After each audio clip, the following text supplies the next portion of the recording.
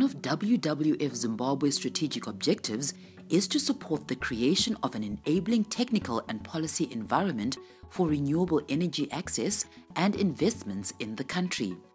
As a part of achieving this objective, WWF Zimbabwe piloted biogas as a possible solution in reducing the over-reliance on wood energy by households in the mid-Zambezi landscape under a Swedish International Development Agency (SIDA) funded project.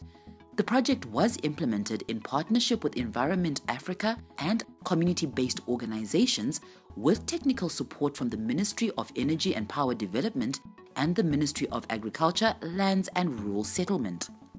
Under the project, rural communities in Mudzi and Mutoko districts demonstrated that this technology can produce clean energy from jatropha seed cake and other available biomass.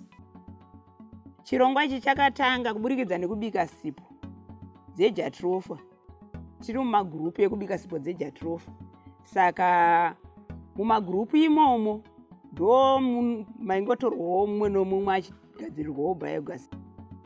Kubva parakagadzirwa biogas kusvika pari zvinezvi handi kutoona ini upenyu hwangu hunenge hwatochinja kudarika zvandanga ndimbori. Nokuti mumashure mese umu ndaiparadza masango ndichitema huni pagore ndaitotema ngoro 24 dzehuni tichienda kure kumakomo kunotema huni. About 70% of the country's population is rural and dependent on fuel wood as the principal source of energy. The project is demonstrating how decentralized biogas digesters can provide clean, reliable, and alternative energy to marginalized rural communities to contribute towards reducing deforestation. It is also improving livelihoods through agricultural production from biogas substrate. When we were conceptualizing this project, we were just coming to the end of an EU-funded project in which we're working with the same communities in Mudzi and Mutoko around jatropha processing and value addition. So what we then realized was that as they process jatropha, they get an oil and then they get a waste called jatropha seed cake. And then we're toying around with the idea of using that seed cake as a biomass and feed for them to get energy.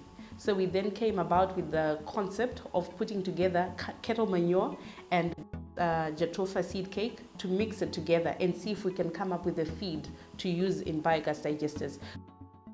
So we were working with about 11 CBOs in Mudzi and Mutoko, organizing them in a way in which they can begin to engage better with their local authorities, with government, to begin to request for some of these basic rights per se to better and cleaner energy services. We had loved the project to proceed purely for many reasons, because it has assisted our communities to date to move on from the traditional way of sourcing energy from using firewood to alternative source of energy, which is a government thrust in terms of alternative source of energy.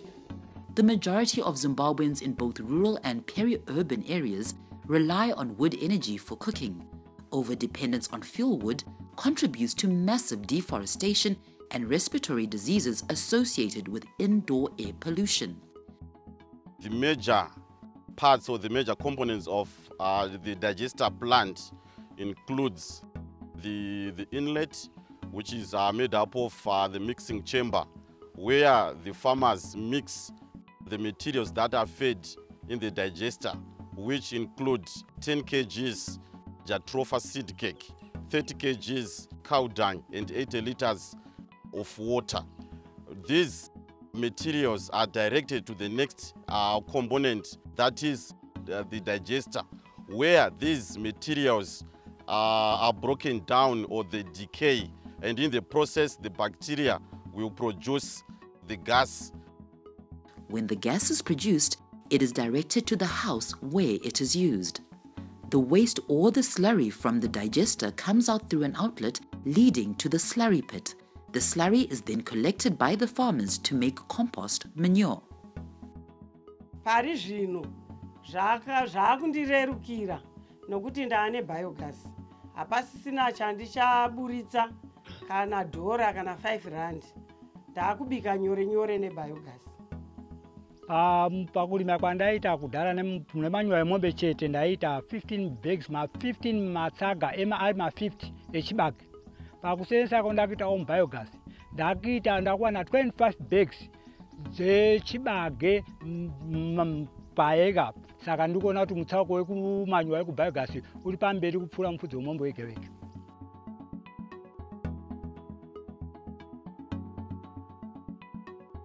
When working with communities, what sells more are the softer elements, the changes in quality of life. Because you're looking at the reduction in load in terms of women, the improvement in quality of life for the children. For them, it's that which stands out more than us trying to talk about conservation. So it's very important to make sure that whatever technology you're putting out there responds to the humanity factor. And then when it does respond to issues around livelihoods and quality of life, it's actually easier for people to take it on, and then it's a win-win scenario. Another key lesson is for such projects to prosper, there is need for sustainable financing mechanisms tailored for rural communities. Energy access has become a key determinant in socio-economic development. The stories from Mudzi and Mutoko districts are sending key messages that biogas technologies can improve sustainable energy access, contribute to the reduction of deforestation caused by cutting down of trees for firewood, minimize greenhouse gas emissions, and preserve ecosystem services.